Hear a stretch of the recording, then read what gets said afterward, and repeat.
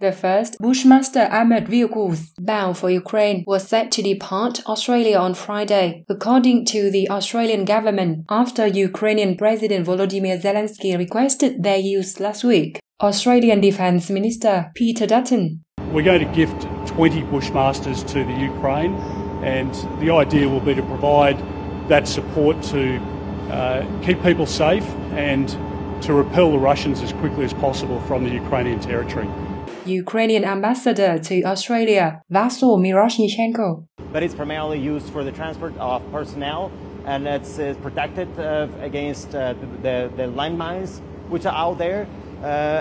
Of course, because there is one which is equipped as an ambulance, we'll be able to transport those who are wounded from the battlefield. Australia's total military assistance to Ukraine is currently around $191.5 million Australian dollars.